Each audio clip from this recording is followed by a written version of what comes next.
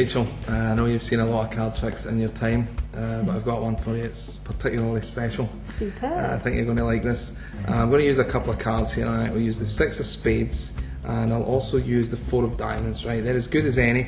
Well, I've picked them because I'm going to have you write. I'm actually going to put little circles on them. I'm going to have you write in this, inside the circles. Just want you to place your initials inside the circles. So I will draw a circle on the 6 of spades. Just here, for the time being.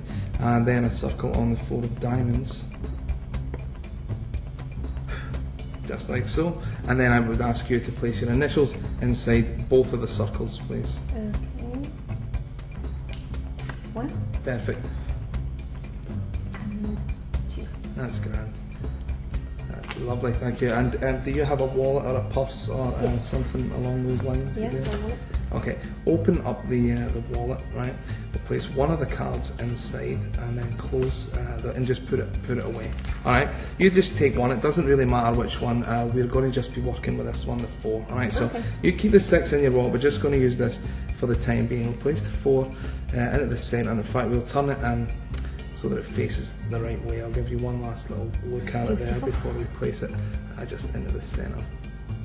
Like so, and I'm going to give the cards a little shuffle, and the shuffling only serves as misdirection for the move that sends that 4 of diamonds into my wallet. It's actually now inside my wallet. I know it sounds hard to believe, but if you just bear with me 1 second here. If I take out my wallet here, and you can see there's like a zippered compartment in there. Do you see it? Oh yes, yeah.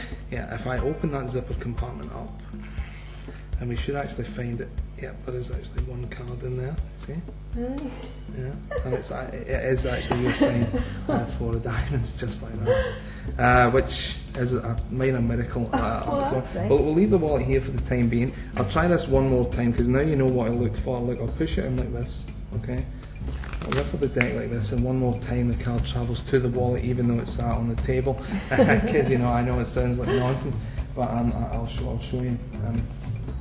Inside that same zippered compartment, if I reach in, you should actually find one card again.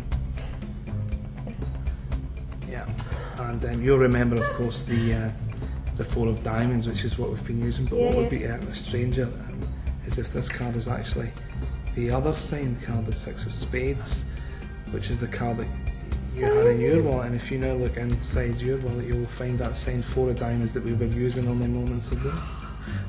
What? And there you go, you can keep them there. Thank you. They're absolutely genuine.